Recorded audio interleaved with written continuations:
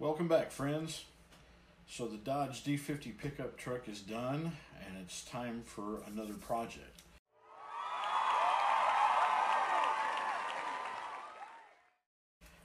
And some past viewers may remember that I did start that 1967 Pontiac GTO. I've completely lost interest in that thing. It requires more than just a little bit of work to get it up to the standard that I wanted it to be at. So it's occupying some space on the other part of my workbench that I don't really touch. So someday I'll get back to it, but like I said, I just don't have any interest in it right now. So it won't meet the deadline for the group challenge build. Oh well, sorry. Like I said, someday we'll get back to it, but not right now. So I've decided on something else. And this is actually the first automobile I ever bought with my own money back in 1989 when I was first in the Air Force, a young airman stationed in Minot, North Dakota. I had driven one of these, a different model year, when I worked at a McDonald's in high school. One of my supervisors had one. I think his was an 87 maybe.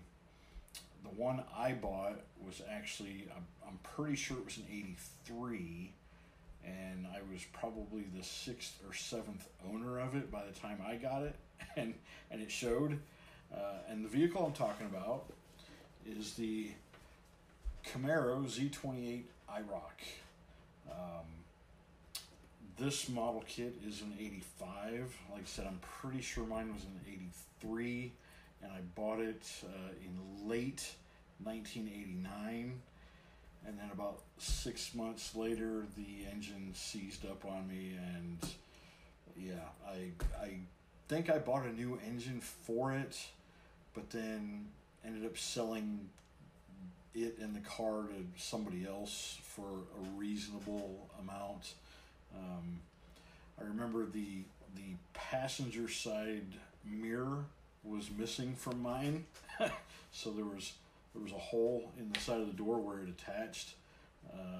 I have a couple of pictures of that car, not the pictures I thought I had, and it took me a while to find the two photos that I have. One is of the interior, so I know what color it was, and my memory was off a little bit. And then one of the rear end of the car. And again, my memory was off because I could have sworn it had a bit of an orange accent stripe to it. My car was brown, and according to the photo I have, which again is only the rear of the car, it is brown, so my memory isn't that bad. But instead of that orange trim stripe, it's a gray, or maybe it was silver or dirty silver. I don't remember exactly. The photo is a little hard to tell. It's very similar to this. I believe this is blue and silver, but I think mine was brown, and I think it's gray in the photograph. Anyway, I'll throw that up here, and you can see. So we're going to do that, and I'm going to do it in the color of the one I owned, even though, like I said, mine's an 83, this is an 85. It's the same generation. There may have been some subtle differences. I don't think mine had the hood vents in it. I think that was specific to the 85 model year. And I had the 305 with a 4-barrel in it and 5-speed manual, which I loved. And North Dakota is probably a terrible place to have a car like that, because 9 months out of the year, the roads are icy and slippery, and you lose traction pretty easy. In fact, I lost traction easy in that car in a summer dry day. So yeah, not a good car for a young 19-year-old to have. I think at the time I bought it, I think I was 18, in fact. Anyway, that's the next project. I also placed an order with MCW Finishes for paint for this. I couldn't find an exact color call out for it, so I ordered 3 shades of brown metallics from MCW, and when I get them here, I'll compare them to the photographs I have, what little bit you can see on there, and make a determination from that. And then for the interior, I think for the interior I'll probably just use my Tamiya acrylics. I like using those. They're easy to use for me. I've learned how to spray them pretty well. I have a few other paints, some old Testors Model Master actually, and I have some Mission Models paints. But I think the Tamiya paints work well for what I do. So that's what we're going to be using for the exterior is the Model Car World MCW Finishes lacquer paints for that. Anyway, I hope y'all stick around for this one. I don't know how many videos it'll entail to get to completion on this one. I've looked over the instructions that come with it and the parts. It seems like a fairly basic build. It's probably just one step above being a curbside because it does have an engine for it, but it's not highly involved. In fact, I think the parts count's fairly low too, if I recall correctly. Yeah, I don't even know. Okay, so it's a skill level 4 according to this, so that's less, up to 120 pieces. Yeah, so not a lot. But it should turn out to be a pretty good kit. Alright, I'm just getting started cleaning up some pieces, the initial parts of the engine. And I thought this was a little unique. I don't think I've ever come across this, although, to be honest, I haven't built a lot of automobile models. In my past, I did more airplane stuff.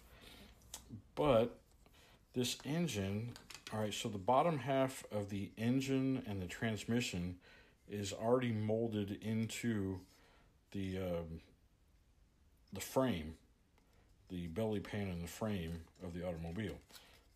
So that's your bottom, there's your oil pan, there's the bottom half of your transmission, that's probably the oil filter there, I'm guessing, then the engine mounts, all right, and then the upper half is molded in a left and right side, and then glued together, and then that goes down on top of what's already molded in there.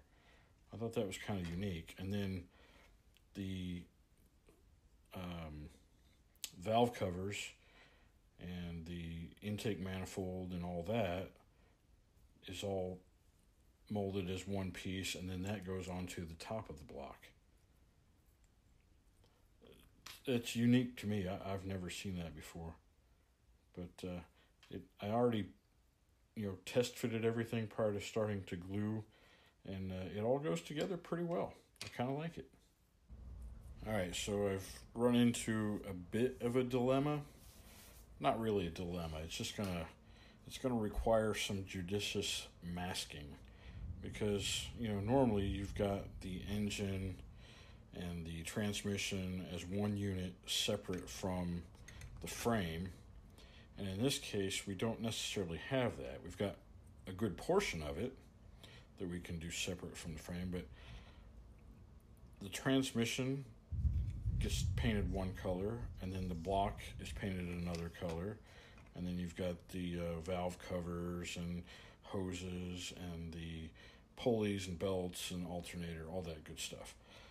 That all needs separate colors, but the engine and transmission,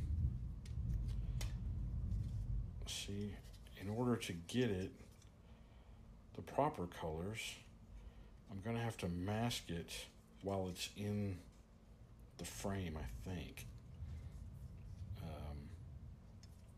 Yeah, I'm going to have to mask around the engine mounts, mask the transmission,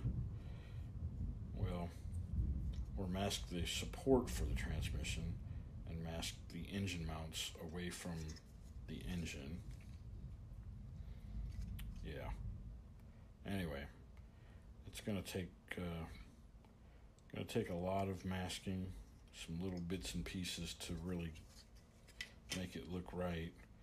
And the belt and pulley needs to be added first before the engine even goes in, because you can't get it on afterwards because of the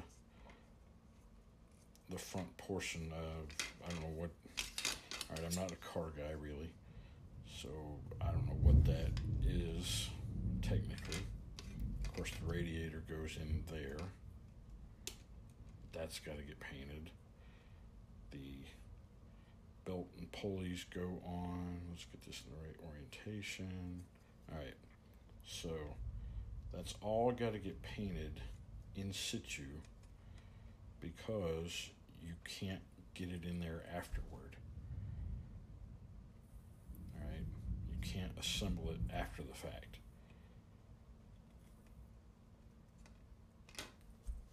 After sleeping on it and giving it a little bit more thought, I decided I would go ahead and prime everything ahead of time.